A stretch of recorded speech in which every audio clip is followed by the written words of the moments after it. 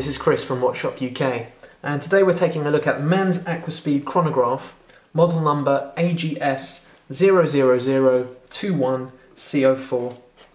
Let's take it out of the packaging here so we can get a closer look at the timepiece. First thing you'll probably notice is that it is indeed a very good looking watch.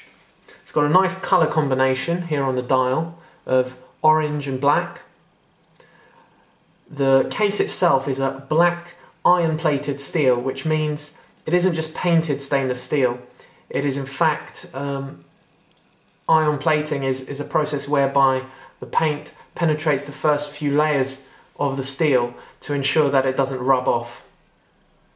So it will last. You've got a unidirectional rotating bezel here with second markings on it. The watch has a chronograph.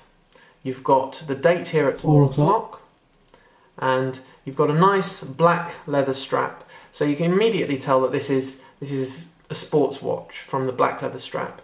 The strap itself, standard strap buckle. Quickly looking at the dial, the sub-dials here, on the very right we have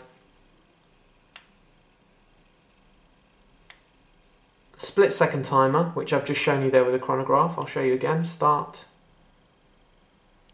and stop. So that shows 0.8 of a second, and the bottom button here resets the chronograph.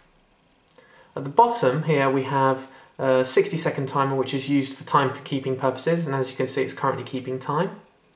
And on the right here we have a 30-minute timer, which comes into effect once you've timed over your first minute. This hand starts moving all the way up to 30 minutes.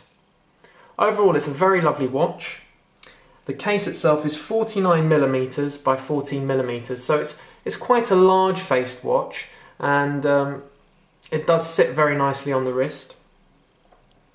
It's water resistance rated to 100 meters, which means you can do all sorts of water activities with the exception of anything that's going to exert an excessive amount of pressure on it, like scuba diving, for example. If you like the look of this watch, then please visit our website. You can find out more about this watch, and we've got lots and lots of other watches for you to browse through and take a look at.